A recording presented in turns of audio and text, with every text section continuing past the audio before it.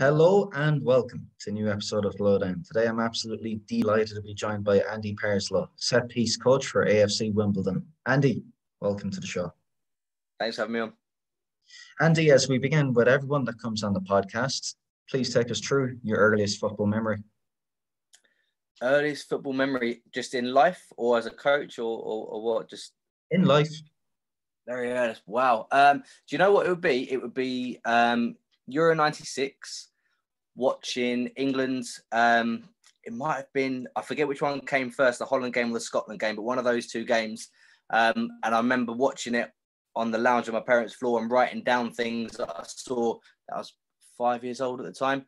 As in, I was counting like corners and throw-ins and that sort of thing, and shots, all that sort of stuff. And I remember, it must have been the Scotland one, because I remember Gaz's celebration. And I remember running up the garden and trying to do that. So I think that's probably my earliest one, yeah. That's actually pretty remarkable. So you can say the passion and curiosity for set pieces was ignited at such a young age. Possibly. Like I said, it was shots and stuff as well. I think just anything that happened, I just wanted to record. I have no idea if it made any sense. It probably looked like a lot, but I remember thinking that's what I was doing. Yeah, whether or not I did it properly or not, I probably didn't. But yeah, no, I remember doing that through that tournament. Yeah, strange. And I suppose getting to task then, Andy, with so much kind of unclarity really regarding the role of a set piece coach. I mean, how would you define your own role and responsibility?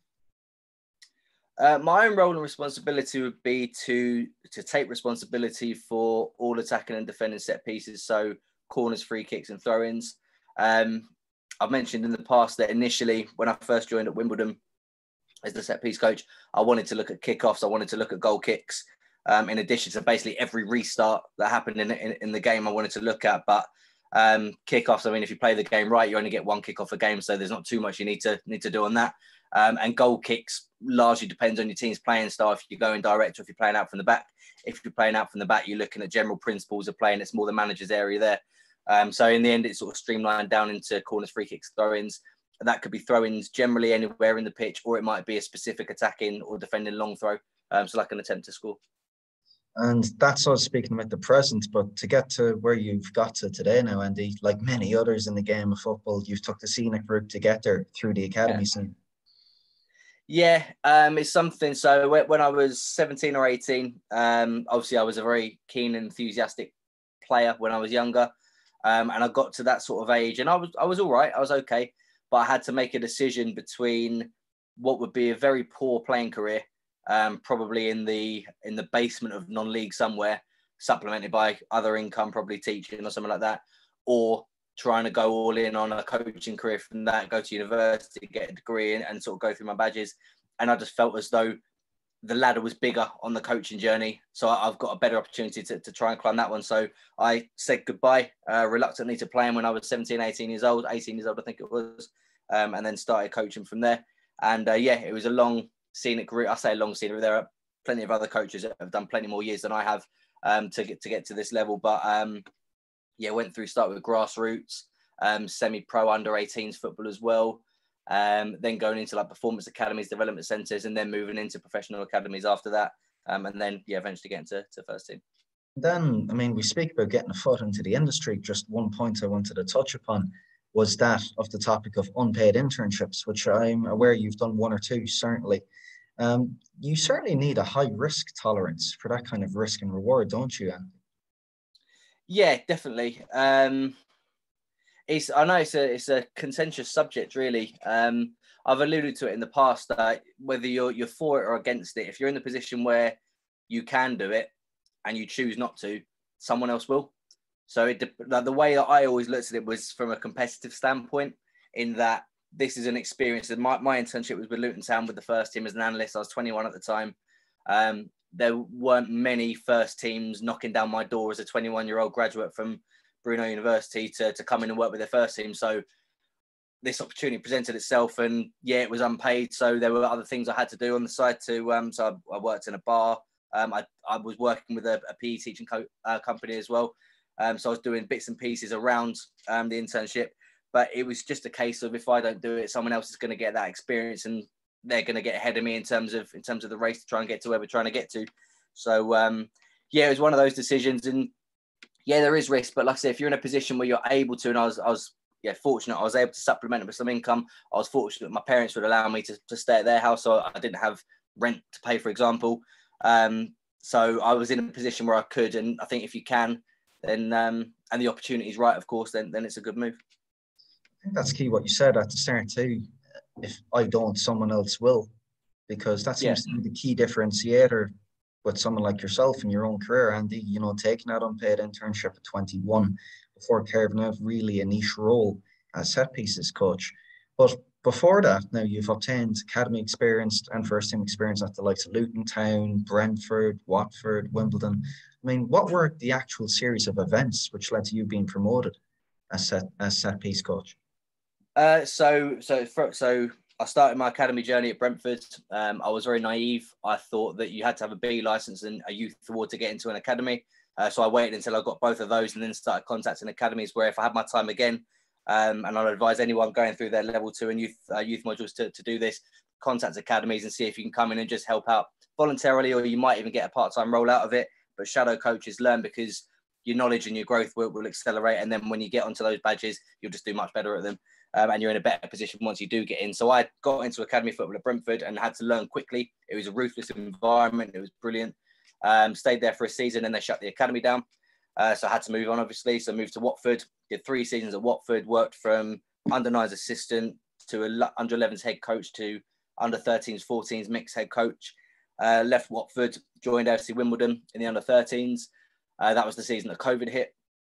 During that time, so as I'd started with Wimbledon 13s, we just developed a little bit of a reputation for set pieces. It wasn't something that we spent hours and hours practicing. We had probably 2 things that we did, but we practiced them. We'd spend 10 minutes, 15 minutes on the last session of the week before a match day, just going through set pieces because it's part of the game. So I don't see why we wouldn't practice it. We're meant to be developing future footballers. So why would you skip out some of the game? It doesn't make sense to me. So it's only 10 minutes, 15 minutes. So went through that and we just scored a lot of goals from it. It worked pretty well. And it just caught the attention of people further up in the club. I met with Mark Robinson, who was first team coach at the time at Wimbledon. He invited me to go and speak with him about the possibility of being a set piece coach. It wasn't something he had authority to do because he wasn't the first team manager. It was just an idea he wanted to put forward to the manager and wanted to obviously get my buy-in, given I'd be the one doing it. So I thought, yeah, seems interesting. Don't know how to do it at first team level, but give it a go. It wasn't something that the manager at the time was willing to accept. Then COVID hit and I spent lockdown going through set piece. I thought I might as well, we've got an abundance of time now, might as well use this time to try and drill down into more detail on as many things as I can. And one thing would be set pieces. So just went through a load of things. I thought I'm going to put together a presentation, collate as much data and analysis as I can on Wimbledon set pieces, and I'll put it together and I'll present it to the manager again and say, this is the reason why I think you could do with this assistance. And this is where I think I could add value and go from there. Naturally, with COVID being what it was for football clubs, they weren't looking to bring on staff at the time. They were looking to get rid of staff. And at the same time, Wimbledon were in the middle of a big relegation dogfight. And I don't think that the manager was really willing to relinquish control on something as important as set pieces to essentially a young academy coach that's unproven at first team level, which is a fair, like it's if you look at it logically, it's a fair comment. Unfortunately, he then lost his job further in the year. Robbo got the position, Mark Robinson, and he brought me up from the academy. Obviously, this is now in a new season, so I've moved up with that under 13 side to the under 14s, and we continue to do particularly well, just in terms of our performances, and yeah, just moved up from there. Robbo gave me the call. Amazing, and the proof is in the pudding in terms of success, Andy, because there was a period, I believe, between February to September 2021, I have in my notes, where you guys actually scored the most set piece goals in the country. I mean, yeah, so yeah, it's one of the, well, it could be a positive or a negative, but with the role of set piece coach, there's a lot of objective data to back it up or conflict with it, really, to show how well or not well you're doing. So I think the season before I got the job, Wimbledon had finished last in League One for goals from set pieces. And then by September, so I think I was 6 months in the job, something like that. We scored the most goals in the country. So there wasn't an immediate improvement, but once the improvement, like things had been embedded properly, and we just got a little bit better at what we were doing, myself included, it just accelerated. And yeah, by I think it was late October, we were the top scorers in the country from set pieces. An interesting one as well to unpack as well, Andy, in terms of evaluating and measuring success. I mean, when the game is settled, when it's done, I mean, how do you go about unpacking the analysis in terms of identifying the signal amongst all the noise? What do you mean by the signal? In terms of what KPIs would you be looking for, Andy?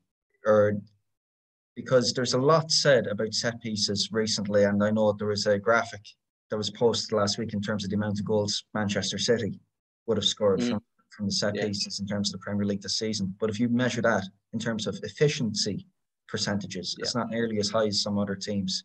So in terms of having that at the table, I mean, what sort of metrics are you looking towards quantifying and measuring success? I think in a comparative sense, it needs to be efficiency. So initially when I started this season, so obviously we did the back end of last season and or season before last now, I guess. And it was just a case of we had to survive. So it was just focus on everything that we're doing this season. I wanted to measure how we were doing relative to other teams. And I knew for a fact that the top team, so Wigan, for example, with the top team in our division, Rotherham up there as well, they are going to be able to attempt a significant amount of set pieces more than we are because they're a better team. So they'll attack more. They'll be in the final third more. They'll get more corners. They'll get more free kicks. They get more opportunities to score. So they should score more goals than us by, law of probability and averages. If they get 400 corners and we get 100 corners, they should score more goals. It just makes sense. It's logic. So that's not a good measure of who's better at set pieces. That's just a measure of who gets more. So a much better measure is how many goals you score relative to how many you get. So if we get 100, they get 100. We've scored 17, they've scored 12. Well, we're better on average. We're better. So that's a better measure. So I was doing that earlier in the season, going through every team's corners and free kicks after every game, and measuring. Well, it's an easy measure. Either they score or they don't. And I include second phases in that as well.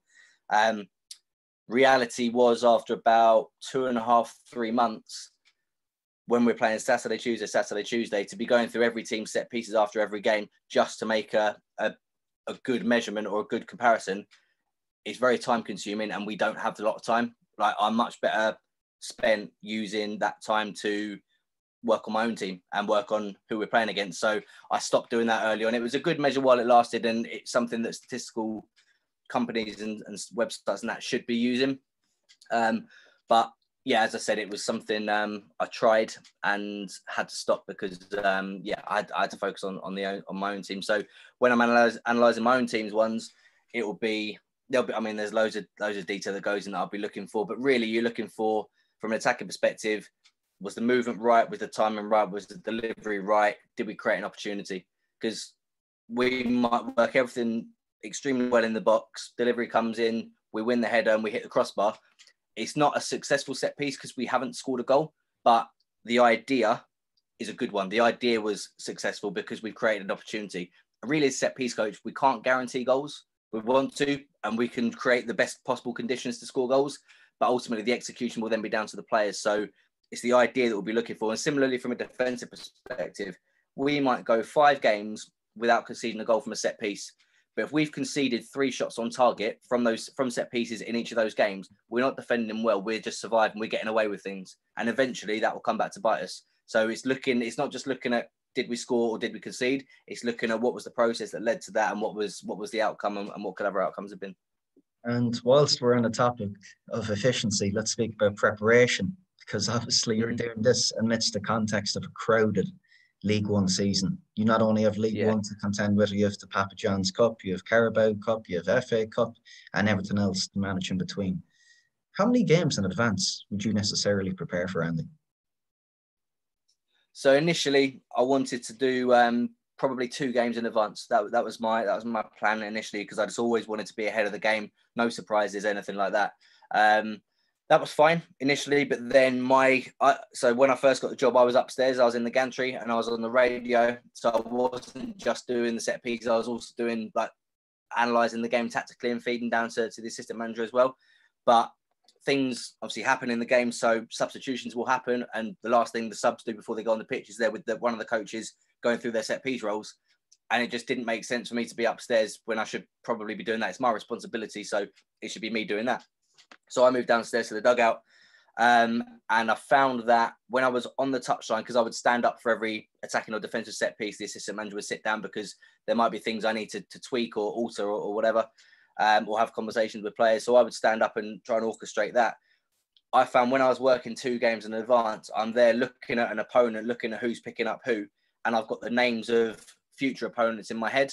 So where I'm seeing numbers on the back of shirts, right, number 5 for Fleetwood is whoever, I've got the number 5 of Cheltenham, who we've got 2 games in advance in my head. So I'm thinking he does that, but then it's clouding my judgment. So I'm not being the best I can be at that moment. And really all that matters at that given moment is what's happening in that game. The game 2 games in advance is completely irrelevant at this moment in time. I've got to make sure I'm the best I can be for this game. So I stopped doing that. I just worked 1 game at a time. For Saturday, that's no problem at all. I could spread the workout during the week. Saturday, Tuesday, it just means cramming the process into a smaller amount of time. And it's doable, but it just means it's more work, but yeah, it's not a problem. And then in terms of being efficient and adapting to what teams throw at you guys, is there any specific set strategy that you guys would have planned for the games in advance, or would you be a lot more kind of agile and quick to adapt nowadays, providing probably some loose principles to your players? Yeah, so defensively, we wouldn't change much at all because the most important thing with defensive setup is clarity. So everyone knowing exactly what they're meant to be doing. Whether it's the best organisation in the world or not is probably secondary to how clear they are at what they're doing, because the players have to do it with exact conviction. And then the organisation obviously is extremely important as well. So we wouldn't change that too much because the more you tweak those things, the less clarity there's going to be. Clarity is maybe the wrong word, but there's going to be more uncertainty. So I'll try and keep that as similar as possible while respecting the fact that every team is a slightly different puzzle. So there might be the odd thing we might need to change. For example, the position of, so defending a corner, the position of our 2 zonal players. So it might be that this team attack the back post particularly well. So our second zone defender might be a yard further back instead, and the keeper will look to stay close to the front, and our front zone will get slightly higher. Might be that another team are really good at attacking the front post. So we have our front zone slightly higher, but we use our ball side edge player to drop slightly deeper. So he's picking up the guy on the edge, but he's standing probably 8 yards off of him. So he's also protecting the near post area. But if the ball goes out to the edge, he can still get out and go and affect it. So there'll be little tweaks we might make positionally that would still be within the same structure, just slightly more bespoke to who we're playing against. And then the attacking ones, again, it's very difficult to have loads of different ideas for every game because it's too many games. The players have got enough to think about already without having 7 different routines for each game, corners, free kicks, throw-ins, whatever. So again, we'd have principles, and the goal never moves from a corner. It's always in the same position. So we're not going to completely reinvent football. We're not going to ping it back to the goalkeeper and then start playing from there. We're going to try and get the ball in the box, whether it's direct or short, and it's just how we manipulate the movement. So there might be subtle tweaks. We might change who goes to the near post and far post. We might change our starting structure, but really it's going to be the same sort of principles we're abiding by. And do players ever take ownership then in that kind of design stage? Because I know your time is limited enough to a point on a training ground, but when that's happening in game, I suppose they're given a lot of freedom, right, to react and adjust in the moment. Yeah, they can be. So the players play the game. So they can recognise things in opposition players that are much more difficult to recognise from the sideline. For example, teams that switch off when the ball goes out of play. It might be something we could see in analysis. It might just be something that's happening on that day. For example, let's say Plymouth are going away to Sunderland. It's a long old journey. They might have had a rough night's stay at the hotel. There might have been problems at the hotel. You just never know with these things. So they might not be in the best state of mind to be switched on alert all the time. That's not something you can analyse in advance. It's just something that happens at that moment. But the players might be able to recognise that in the game. People are switching off. I don't know, his lace keeps getting untied. So when it goes out, play's going to do that. So we might be able to play quickly, whatever. So that might be, yeah, they've recognised team is slow to set up. So ball goes out for a corner, bang, let's get it down, play, we'll get it back in, we'll take advantage of that. I've got no issue with that because that's solving a real problem. That's solving a problem that is right in front of you that you're able to find a solution. It's difficult for me to orchestrate that from the side because if I suddenly start screaming from the halfway line, they're slow to set up, play quickly. Well, the opposition are obviously going to be a little bit more switched on alert to that. So it's something that the players have to recognise it and work for themselves. And then in the design stage, as I said, the players are the ones that have to execute the actions. So they need to be, first of all, comfortable with what you're asking them to do. But if they've had a hand in sort of the design, so if I show some clips and say, like, what do you think here? Or this player marks like this, how do you reckon you can get away from him? Like, I've got some ideas. What do you think as well? I just think you get a stronger connection and a stronger buy-in from them. So it's a collective plan. It's not just, right, Andy said, Luke, do this, so let's do this. It's, we've come up with this strategy. It's based on the opposition's weaknesses. This gives us a really good opportunity to score. Like, you feel quite excited about it. And what's the culture like then inside the club? Because I'd imagine what's a huge part of your job is the working relationships, both with the coaches and players alike, and in terms of being candid with each other regarding feedback. But the culture is always determined by what the manager wants, really. So with when Robbo was in charge, head coach, not manager, Robbo was in charge, it was a very, the culture was very much based around ownership and standards and conversation, and like we were big on football conversation. So it wasn't a case of do this, do that. There would be there's obviously a place for that, and we did use that on occasions. But there would be conversations around football. What do you think here? What do you think there? So that was very very much contributory towards the success that we had in terms of collective, like finding solutions together. When managers change, they all have different styles. So Wimbledon changed the manager midway through the season. And then it was a bit more do this, do that. So what you've had there as a culture suddenly has to change, and you have to adapt as you go. Same with the working relationship with the coaches and the other staff as well. Football's football. Everyone's got opinions. I always think it's good to be able to have discussion and debate. I personally, I'm someone that I like to have honest debate with people. I like to be able to voice my opinion. I want to be able to be critical of other people and other ideas, because I just find that when you have those conversations and you critique each other, ultimately you get to a better solution. Now, it might be that who I'm critiquing comes back with another point that counters my one, and that's a better solution. Well, if we hadn't had the critical discussion in the first place, we wouldn't have got to that better solution. So it's not a case of being critical and being sharing your opinion to always be right. It's just to get to a better solution. So it's really important to have those discussions, and we were fortunate at Wimbledon we had that. And with the pressures of top flight football, Andy, then, I mean, would you structure away time in the diary to have those conversations, or would the feedback be more informal amongst coaches and players? We tried to make it formal as well among the staff, really. With players, it might be come and have a chat in the analysis room or in the office or whatever. As staff, we tried to have debriefs after each training session, and at the end of each day. Obviously, we would do after a match anyway. Just about around as many things as we possibly could. But the reality of the schedule, there are always things going on, like there'll be press conferences going on, or we've got to go to like a charity event or something like that. So actually trying to schedule it in of, right, we're going to do it at 3:00 on Thursday every week.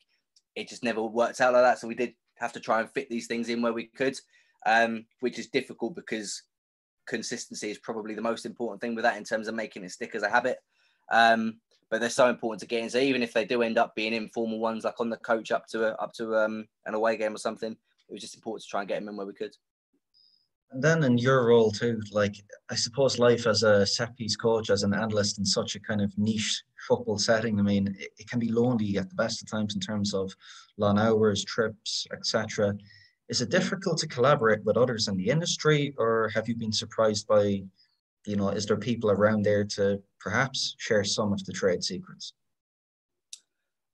There's not many set piece coaches about, to be fair, at the moment. I think it's something that's gonna grow probably quite quickly. The teams that have them tend to do better at set pieces, so I think it's something that is going to come and be more prevalent in the game.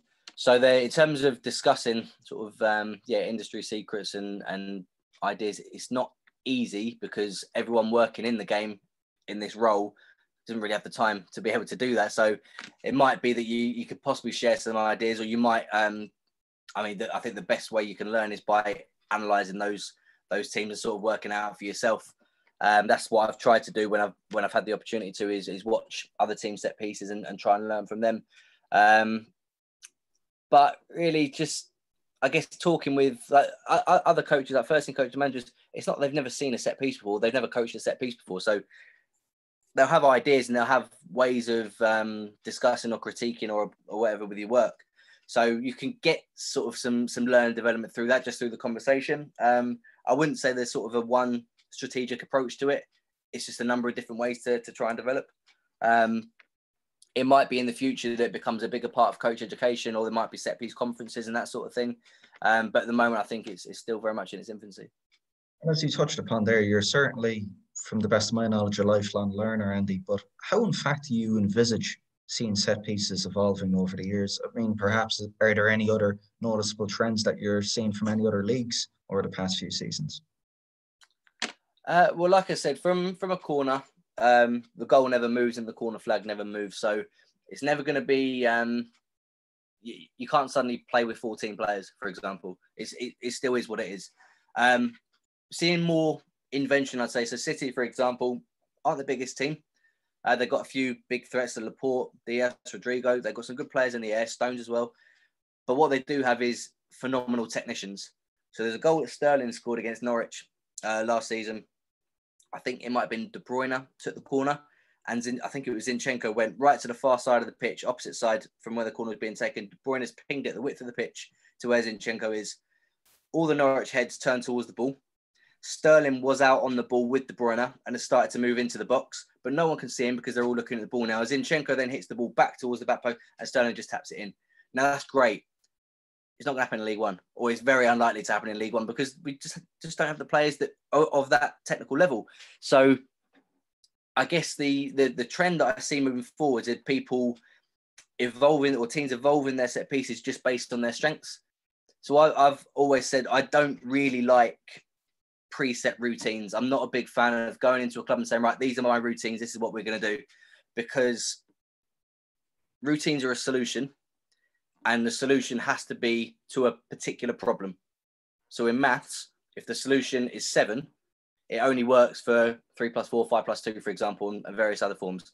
But if the equation, or if the problem is 6 + 8, well, 7 doesn't work. So you can't use that solution for that problem. And in football terms, if I've got a predetermined routine where I'm going to nip the ball in, spin it around the corner, and then arrive from the far post to the near post, but the opposition have 2 players at the near post, it doesn't work because they're going to be able to defend it. So I can't go in with these preset routines saying this is what we do, because it's only going to work on certain occasions against certain structures. We have to make sure that we are evolving our set pieces to our strengths and to exploit the opposition weaknesses as specifically as we can, while obviously keeping, I guess, general principles within there as well. So I see it evolving in the sense of, teams exploiting their own strengths more rather than just being generic.